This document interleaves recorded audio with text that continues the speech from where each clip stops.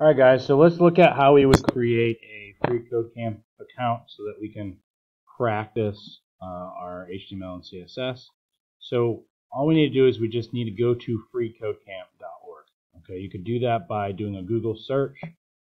Say I was just here and I type FreeCodeCamp.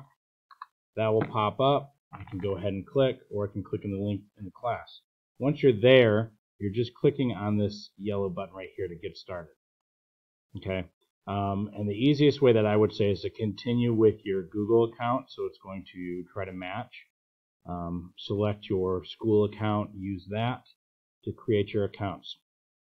Once you're done, it should have your name or give you an account setup page for you guys to set up your accounts. Now you can further go into your accounts and go into the settings to be able to change some things. I like night mode. You can go in here and you can actually put your name that you're wanting to use and turn on night mode on or off. And then once you're done, you need to make sure that you are saving your stuff. Okay, so once you make any changes that you're going to do, you want to make sure that the changes have been updated. So you can, if it doesn't, you can go ahead and click the save. So if I was changing my name to Mr. Walters, I need to make sure that I am clicking the save. Okay.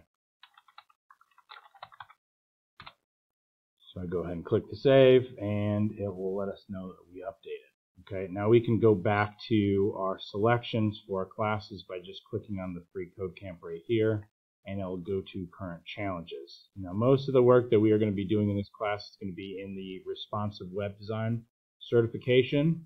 We click on that. The first one that we have is basic HTML and HTML5, and then we have CSS, visual design, accessibility, and different CSS topics. Okay, so most of the time that we're going to be spending is just in these first two, is in our HTML and our CSS. Okay, so once you're ready to go in, you can go ahead and just click on the challenge that you want to go to. Read the description. The description is telling you what's happening. Usually gives you an example on the left-hand side of what you need to do to be successful, and then here is the actual challenge. It is telling you what to do for your challenge. To pass the test in this challenge, change your H1 elements text to say hello world. If you don't know what the H1 element is, chances are you did not read this very thoroughly. Okay, so go back and read that. Make the changes, and then you run the tests. Okay, if you're having issues and it's definitely not working, go ahead and reset all code. But you'll also have this get help feature. So if you think you're pretty close, so I'm like writing my code and I'm like hello world, and I'm making some mistakes, and I run my test and it does not pass. It says your H1 element should have the text hello world, and this did not pass.